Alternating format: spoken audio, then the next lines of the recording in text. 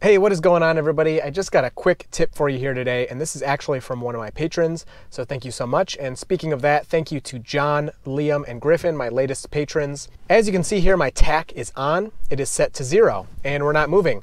And it's a pretty interesting idea of using this to supplement regen. So you can see these dots here, and that means I do not have much regen braking. So if I let off the accelerator, that little bit of green, that's really all I got. And by putting my traffic aware cruise control to 0, what that does is it makes it so the car is always going to slow down to 0. And of course it will ignore that if I'm hitting the accelerator. So now I can use the accelerator, I can drive as normal, but as this guy slows down, I don't have to use my brake because the tach, instead of the regen, is gonna bring my car down to 0. So I've been using this for a few days and it is definitely not perfect, but it's an interesting idea and something that's kind of fun to try out. So I found that sometimes if you're going around a bend or making a right turn, it may cancel on you and just turn the tach off, which you just get, a little warning, a little beep, and then you know that it's turned off. You also will always have this warning up: cruise control will not brake because you're hitting the accelerator. So the car thinks you want to go 0 because you have it set to 0, and you're going past that by hitting the accelerator. So as we come up to these stopped cars, I am not hitting the brake at all. And because of my set 0, it slowed me down a ton, and I didn't need my regen, which is really nice, so I didn't have to use the brake at all. Now if I make a right turn here, again, I'm not using the brake. I am being slowed, mostly just because I'm already slowing down.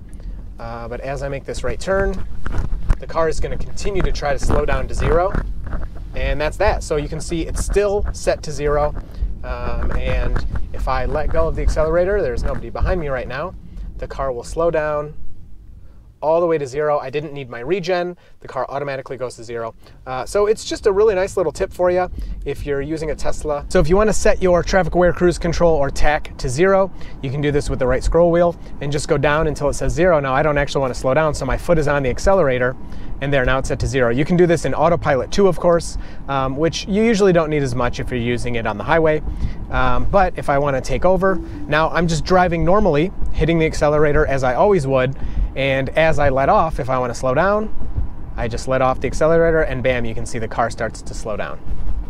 We can also give it a shot around this roundabout here. So just lower it to 0 and then drive as normal and see how it does through a roundabout. So letting off, slowing very nicely, and no problem there. So maybe it actually disengages less than I was thinking, or I had a fluke or something, because ever since starting to make this video, it only had disengaged once and I wasn't recording at the time. So if I turn it off and I let off the accelerator, you can see my car slows, but not very quickly, because the regen is just still so weak, even though I've been driving. It's 27 now, but earlier today it was around 15 degrees, which is pretty cold. Okay, coming up to another roundabout, and again, letting off. Sometimes you'll get a little kind of burst where it speeds up a tiny bit more, or stops slowing as much. Maybe it doesn't speed you up. But overall, the experience is a lot nicer than having no regen at all. And as far as I'm aware, a Tesla is the only car you can do this in. So again, I didn't touch the brake at all. Since I'm set to 0, it's kind of in the way of those traffic lights, which is pretty funny. But no other car that I know of allows you to set its traffic aware cruise control or even dumb cruise control to 0. Most of them bottom out in the mid to low 20s. It used to be 18 minimum for this, but now Tesla's Autopilot and traffic aware cruise control can be set to 0 miles per hour. So it's pretty fun and it works okay. Like I said, sometimes it'll cancel out on you, and I do enjoy using it, especially when it's cold out, and you can see I have no regen there. So thank you to Mystery Patron for this tip.